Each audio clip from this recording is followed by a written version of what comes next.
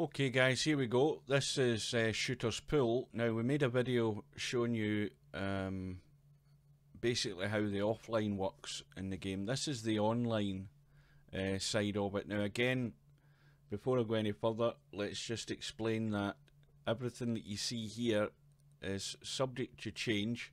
It is public beta, so there's a fair chance that the information that you're going to see here is probably going to be what it may well be when it goes live, although don't take my word for that. So let's look around the page here.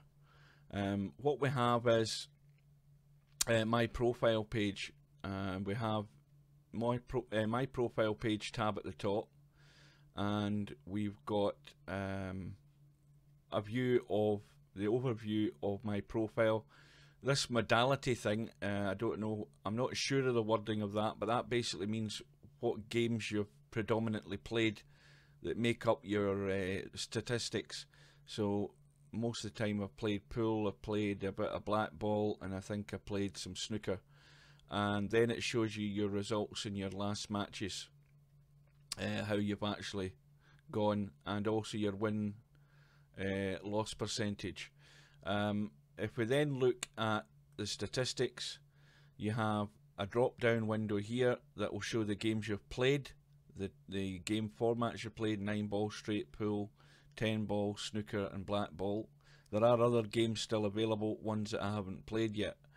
You'll again get your statistics here, your overall rating here, and then this sort of pie chart thing showing you various other bits of information.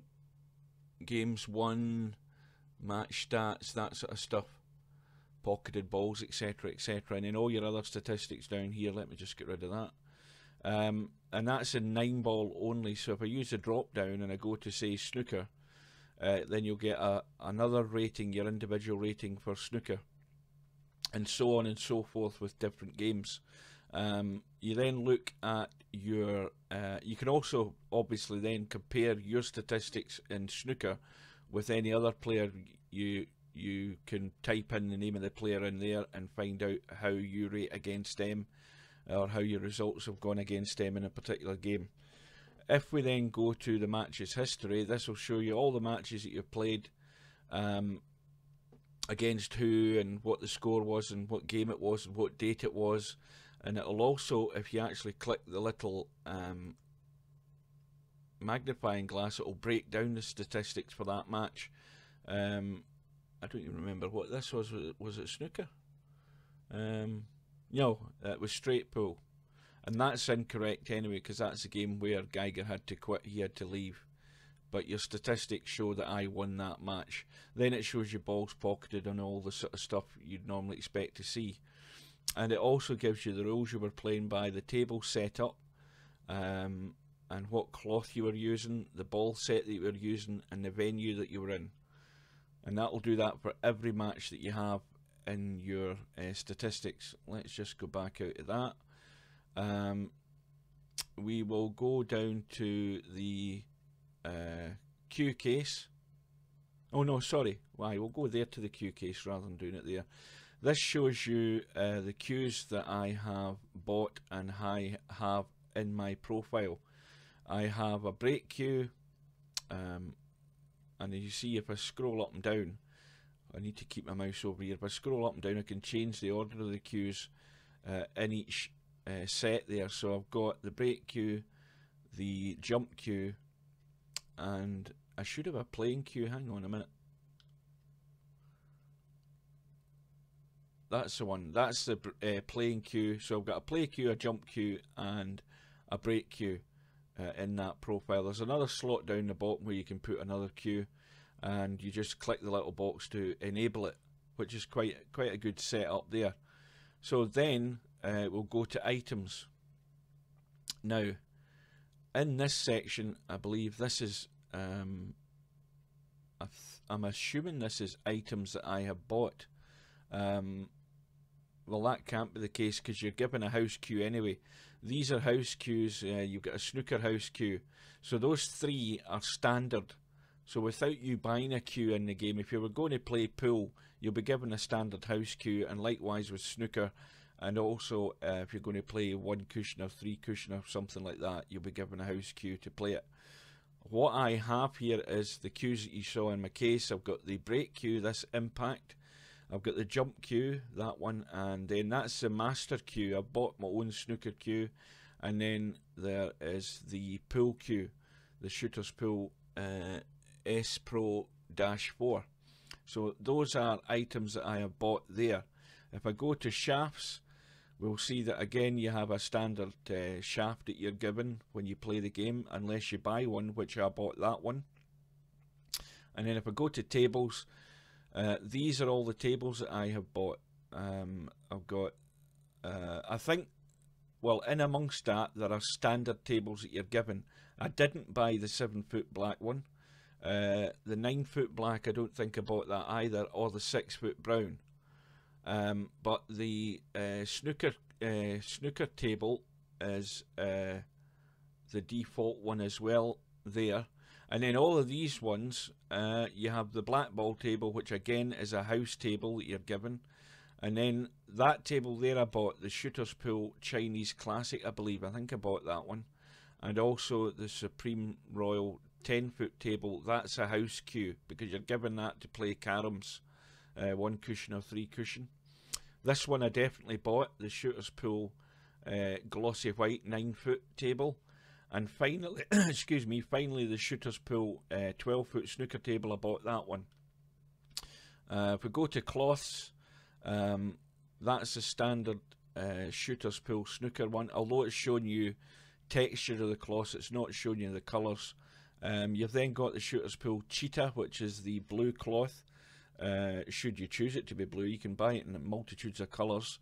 That's for the 9-foot pool table. Then you've got the Rhino, which is another pool table cloth, and the Rapide, which I think is another one. If we go to ball sets, I think in the ball sets, as far as pool goes, I bought the Pro Tour TV set of balls. You're given the carom set of balls there. You've got the standard set of pool balls there, and also you have the standard black ball set of balls, and finally you have the standard snooker balls, which are as you would look would be the traditional ones with the colours and the reds. There is a different set, but they've actually got them numbered, so the yellow is 2, 3 for the green, 4, and so on. And then finally we go to venues. We have, when you start the game, without buying anything, you're given the Modern House as the sort of standard room that you will play in. This is one that I bought, the Shooter's Pool Challenge Arena. I find that the lighting in that one is better, so I purchased that one. So that is all the items that you have either given to you by default or items that you have purchased, and they're all shown under that tab there under items. If we go over to purchase history, that will show you what I have bought, and it shows you all the items, the dates, and then if you click on the little magnifying glass, it'll break down to show you what I bought, which was the last thing I think was the balls that I bought. So if we come out of there and we look at the, what else can we look at? Well, that's basically all the items there. You've got a friends list, you've got messages if somebody sent you a private message, you can go and edit your account, change your photograph, all that sort of stuff.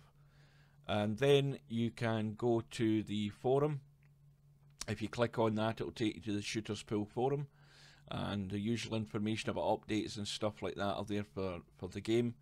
At the moment, that's predominantly just beta testing information that's there. And then if you go to the store, now if we go to the store and go to the catalogue, you can see you have drop down menus here at the top. You have the categories broken down, so you can narrow down the page that you're actually looking at. So for example, if I go to pool, then it's going to show you all the pool tables that are available, and plus it will show you the ones that you already own or are given by default. So we have that one there, this one here, which is an 8-foot, the 9-foot black, and they're showing that I'm I own those, and then the other ones are all up for purchase. And you have, what one's that? That's a 7-foot brown. There's an 8-foot brown, which I've got, and then there is another 9-foot brown table. And now, of course, these tables, the 9-foot ones, are all the same size, but it's the actual difference in the actual woodwork and the legs and everything in the finish that makes them different. And then you've got a Jaguar 7-foot brown, which is like a little pub table or a bar table, as the American guys would call it, and a Shooter's Pool Competition 7-foot table. So that's those ones. If I go to the snooker, I think that narrows down to the 2 tables, the standard one you're given and then the one I bought. And then if we go to British pool, then it narrows down to those actual pool tables. There's 4 of them, the different pub tables. Again, you're given a default one, so I haven't bought another one of those. So there's a 6-foot one, which is the smallest one. In fact, there's 2 of those and 2 7-foot tables there as well. And finally, Chinese pool, then that's the one I bought, which is a 9-foot. Now, I don't know much about Chinese 8-ball, but what I do know is that it seems to be that they play it on like a 9-foot size snooker table, because the pockets on it are tight, and the pockets are not sharp edged like they are on a 9-foot table. They've got the curved rails, the curved pockets, so they're quite a tight table. They're quite good to play on though. So you have 2 of those.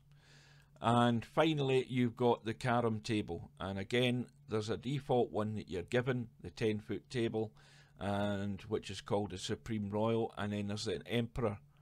And looking at the 2 of those, there doesn't seem to be any difference in the spec of them at all. But again, the difference is the finish, the actual wood trim and the corner pocket, not the corner pockets, there are no pockets on it, but the trim around the table is the difference in the legs, of course, part of the design. Right, so that narrows that down. And then, of course, you've got the item types here. Now, if we go to the cues and the shafts, that shows you what's available in the store. Now, if we narrow that down, I put that to shafts. Right, you've got the different shafts that are available. The house one that you've given, and then the ones that you've... No, sorry, that's the one I bought, I think. Or is that the standard one? I'm getting myself... No, that's carom, because I haven't bought any carom ones.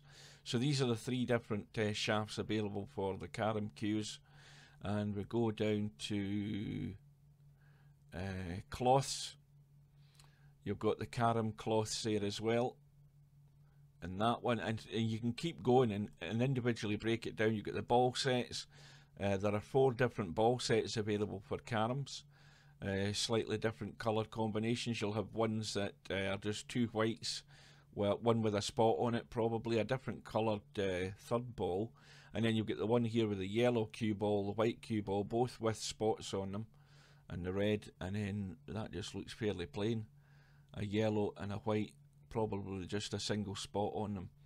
And finally, well, that's cue balls, will be none of those available.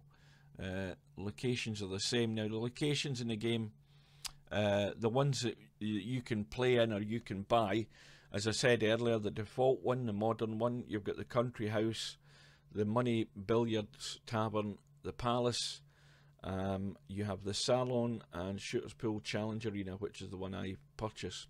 So there are 6 different venues. There's actually more than 6 available. The one, if you've seen any pictures of Shooter's Pool, you'll see that they've got like a TV arena, and the TV arena one you will only see, as far as I'm aware, and I'm led to believe, you'll only see it online when you're playing in tournaments. So the tournaments will be played in either 1 or 2 separate arenas online, but you don't have them in your itinerary. You can't buy them at the moment. You can't anyway. And now, if we go to subscription plans, this is quite an important feature. Again, this information here can be correct at the time that I'm showing you it. The information that you see here is all subject to change. At the moment, you're looking at 1 day's subscription is available for €1.50. Now a euro is slightly less than a pound as far as I know. It can't be an awful lot different, but so roughly you're talking about $1.50, let's say. It won't be that much different.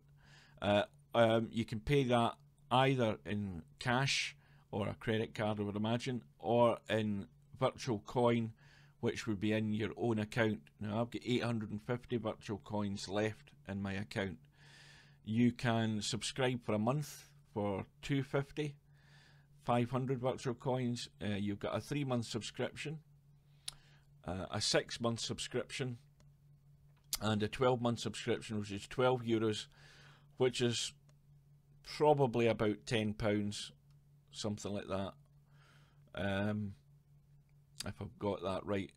But it won't be much off it. I mean, it's probably, I would guess, between $10 and what, $15 max, roughly, a year.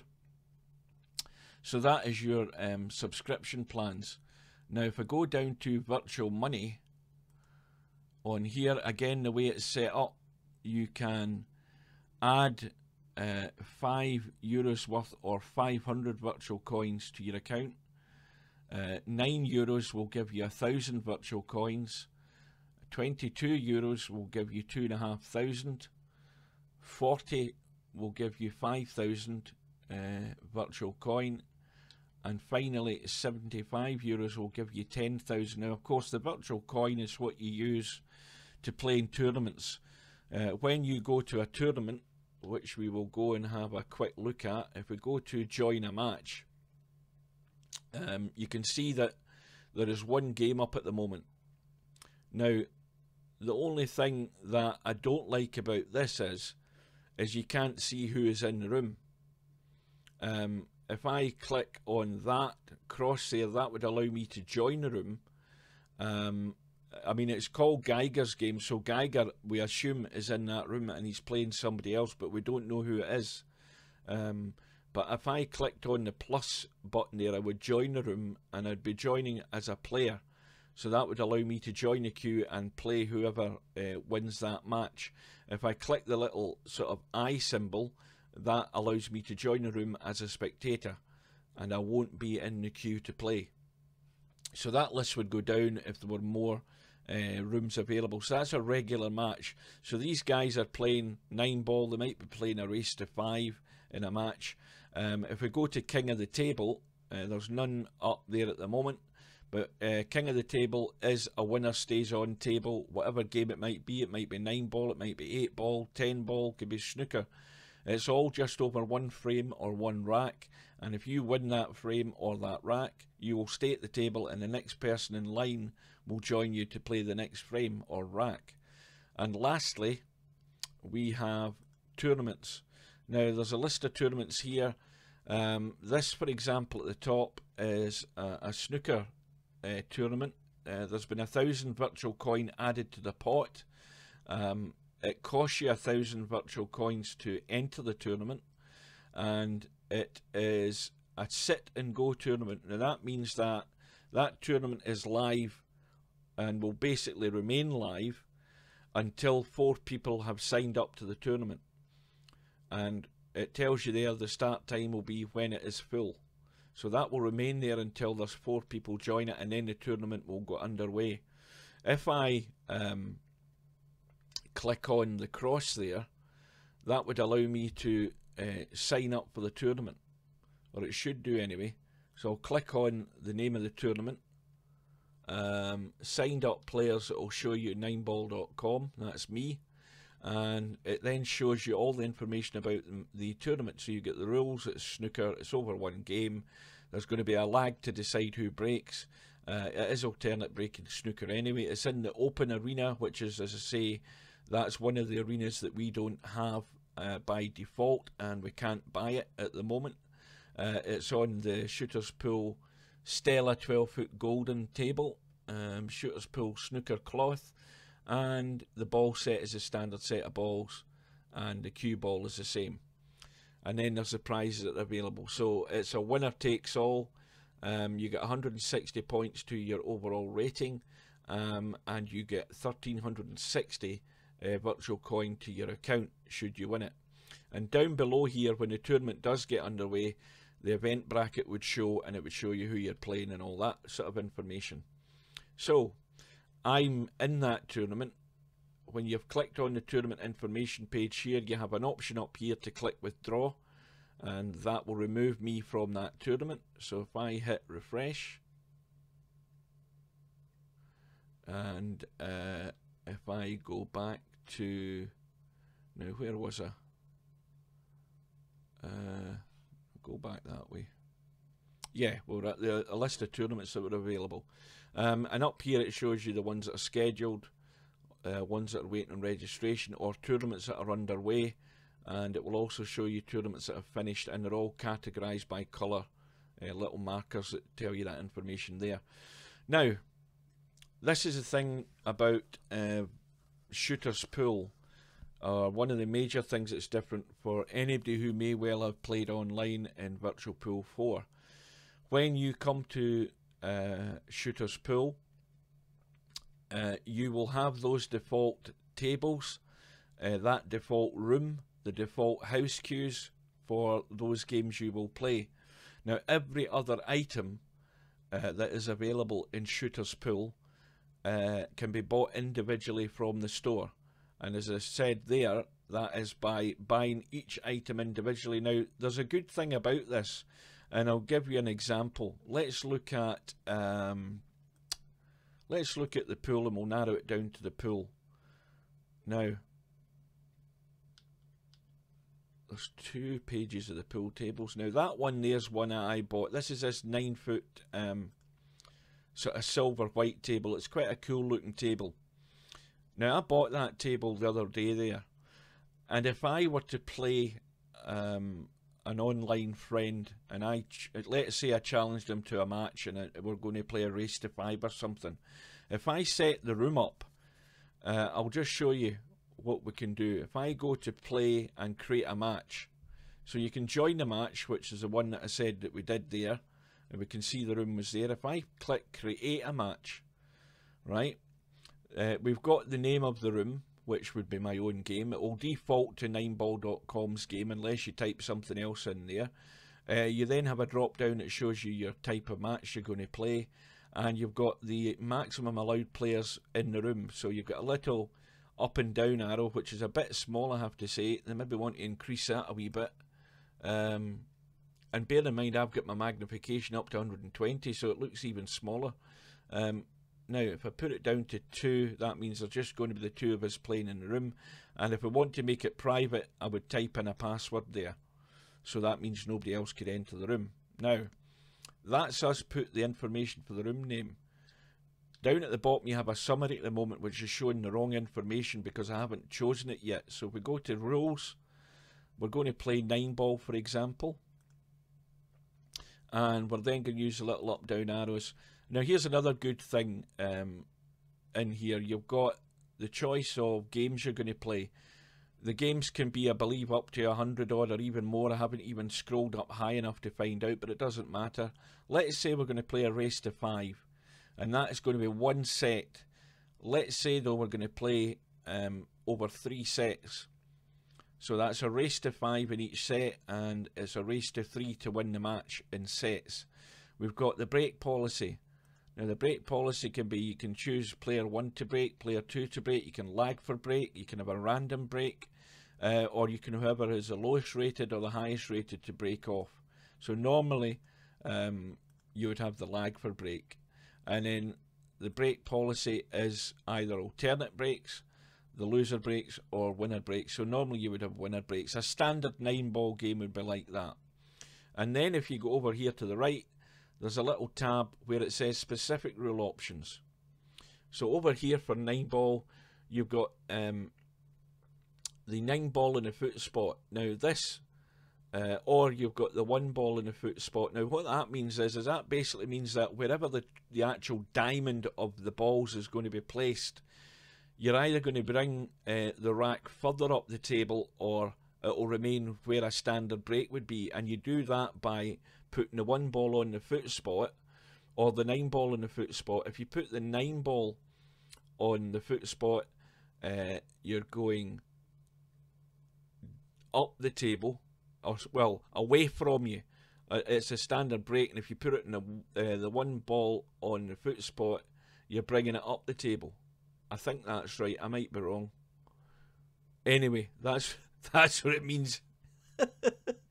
I maybe should have thought of that before I looked at that. You'll get break from the box. This is a rule that they had in, I don't know whether they've still got it, but they had it in the Mosconi Cup, which is the US versus Europe in 9-ball pool. And break from the box means that when you're standing at the end of a 9-foot or any pool table, you have the diamonds along the rails. Now the diamond, if you stood in the middle of the table about to break, you've got a diamond to the left of you and a diamond to the right of you. And from that diamond up to the head string, the kitchen line, if you marked a line from that rail to the kitchen line, that would be the box, and the cue ball can't be moved outside that box to break off. That is to say, you can't move the cue ball to the rail to break from the rail. You've then got a choice of call shot. Well, normally nine ball isn't call shot. And then you've got money ball in the break wins. So if you leave that checked, you can have a 9-ball golden break. And then you've got a 3 points break rule. Now somebody's going to have to explain that to me, because I'm totally confused with that one. So I'll worry about that when we come to it. And then you've got the turn timer. You've got the timer seconds, which you can have the shot clock set to whatever it is. Let's set it to 40. Available extensions, let's set it to 2. And the extension is going to be 40 seconds. Now save extensions between turns, so we'll do that. And then you have the table you're going to play on. So we've chosen the games and the amount of racks we're going to play, how we're going to break, etc. Go to table, and then you've got a drop down to show the tables that you have in your itinerary, or tables that you've purchased that you can choose to play from. So I'm going to choose that glossy white one. But let's say my opponent hasn't bought that glossy white one. If they've not bought that glossy white one, the good thing about Shooter's Pool is that if they come into my room to play this match, they will be able to play on that table, because I bought it. And we will choose the Shooter's Pool cheetah cloth. We'll have the competition blue, or maybe even choose electric blue. And then you've got the table dirt. So that's whether the table is new or whether it's going to be used. So I'm going to slide it down to new. And then we have the ball set. So it's already on the TV set of balls. Now the TV set of balls has a white cue ball with the red spots on it. And your 4-ball and your 12-ball, instead of being purple, are pink. So you get the pink 4 and the pink 12. If I use the drop down, I could choose the standard set of balls, and that shows you the standard set, and you see the difference. Go back to the Pro Tour. So again, these are balls I had to purchase, and again my opponent will be able to play with those in this room that I'm going to make. And then of course you can choose the newness of the balls as well. Then you go to venue, and you've got the 2 venues. You have the default Modern House one that, as I said earlier, you're given, and then we've got the Challenge Arena, which is the one I purchased. So that's this one. It's like a private room in, say, a pool hall or in a bar. You'd maybe hire out or something like that. So it's quite a nice dark room, but it's got good lighting on the table. And then you've got assistances. Now again, for the time being, they have an option where you can have aiming lines for players ranked below amateur. So that will be an actual rookie player. You could check the box and allow them to use aiming lines. You can have straight shooting for players ranked below professional, so you can check that box. But if you don't check any of them, then there are no assistances on for anybody in the game. Right, so in summary, down at the bottom, we can see that we created a 9-ball game. It's a winner break. It's going to be lag for break. It's a race to 3 sets over 5 games each set. The table set up is Shooter's Pool, blah, blah, blah, blah, blah. And the ball set is the TV set. And the venue is the Challenge Arena. And if I click that there, then my game will kick in and the game will start. And that's basically how setting up a room is concerned. If we then look at the support tab, you've got the download button to download the latest version of the game.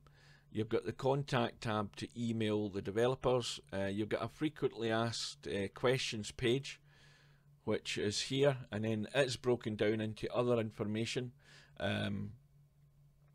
Like, for example, I'll show you this page, store and virtual products. Let's go to that. And then it's asking questions there, and it'll give you answers there. Pretty much a standard FAQ page. Not a lot of complications to that. There's then other tabs here, of course, with the game rules. If we go to game rules, you'll get individual games. Now, at the moment, you have 3, 6, 9 games in Shooter's Pool. That, of course, is subject to change, as other games may be requested by players, and the developers may or may not introduce them to the game. But at the moment, you've got 9 different games. These seem pretty much games that would be fairly popular to play. I think the Chinese 8-ball will be quite popular to play.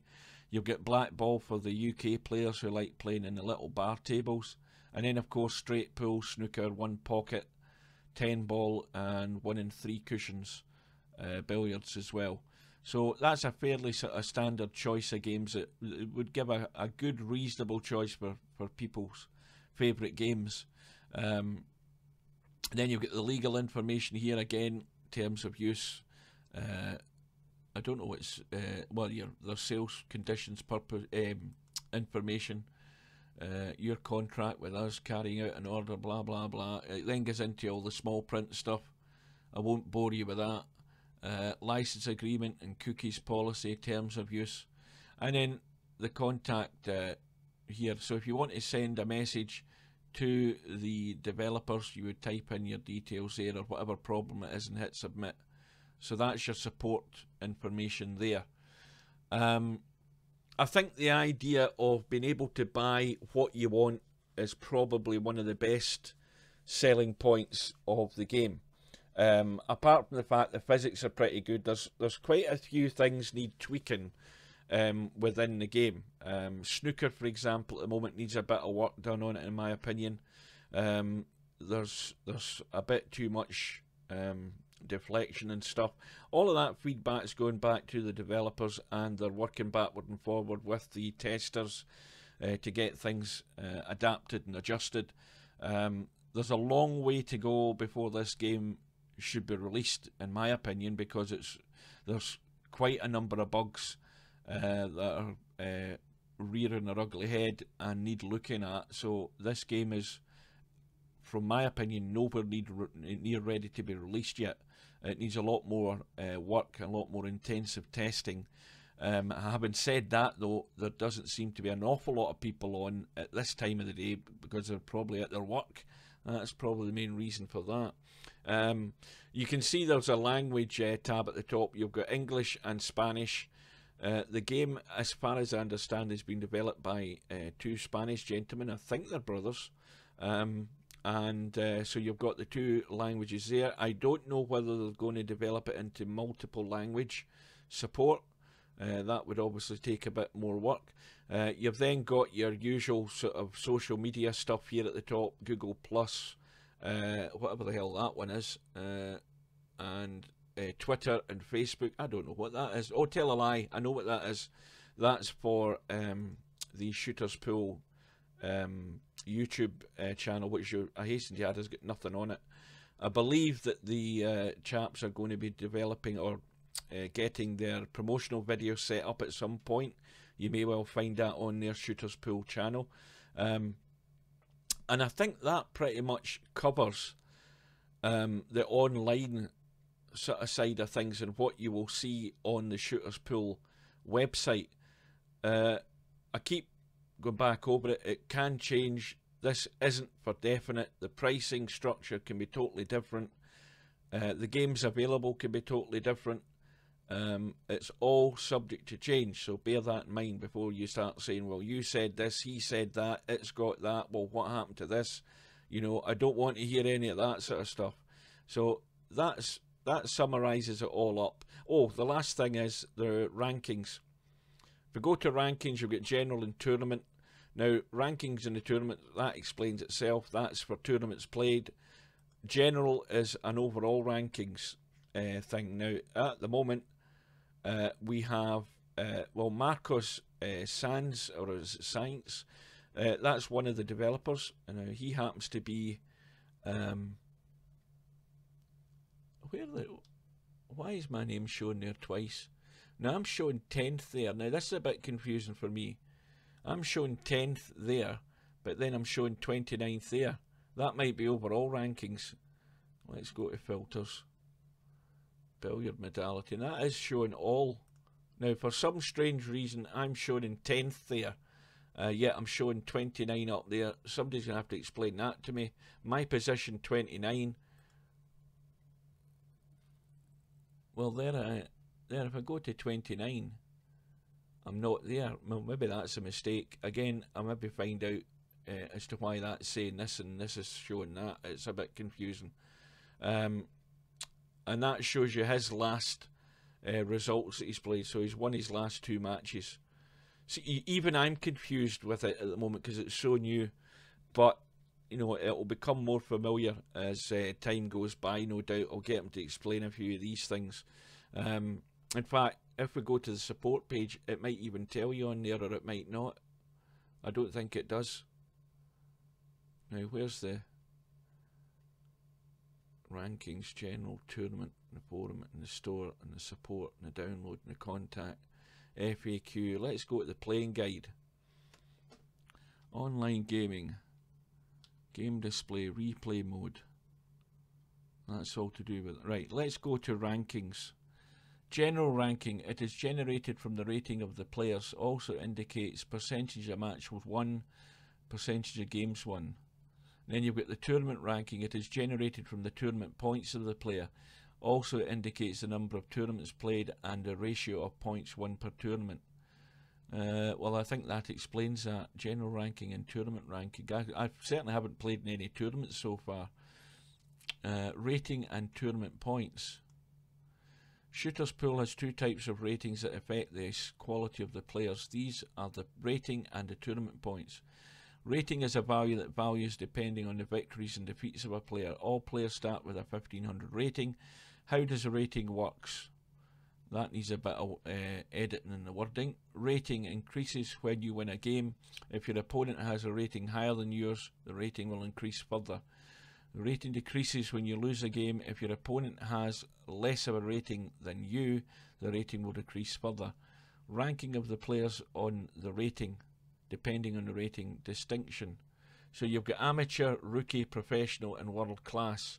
So if your rating is below 1200, you're an amateur. If you're 1200 to 1800, you're a rookie. And from 1800 to 2200, you're a professional. And 2200 and above, you're a world class player. The tournament points are achieved by playing tournaments depending on blah blah blah blah blah blah blah. There's enough reading there, which at some point you will find on the whole system. You've got the tournament ranking filter, and this is the same thing I've just read. And then it tells you about the virtual products, the store, offline gaming, etc. Well, I think that's enough we've covered at the moment. It'll just give you a general idea of what you will see as and when you join Shooter's Pool online. And I hope you're a little bit the wiser as to what the setup is, and be prepared for it when it goes live, as and when it does at some point. And we will talk to you again soon, no doubt. Yeah, this is a little addendum to the Shooter's Pool online video that I forgot to really cover in more detail than I wanted to. So I'm doing this little follow-up. This is comparing pricing for those of you who maybe have played Virtual Pool online. And we're going to look at the pricing. What I've got on the left-hand side of the screen, I've just shrunk down the windows a bit here. we have the most expensive queue currently available under the current pricing structure for Shooter's Pool, and that's showing at €4. So if we made that nice and even, we would say that is £4, or you could say it's like $6 or something. Now, if you look at Virtual Pool 4, over here we have the most expensive queue that's available in Virtual Pool 4.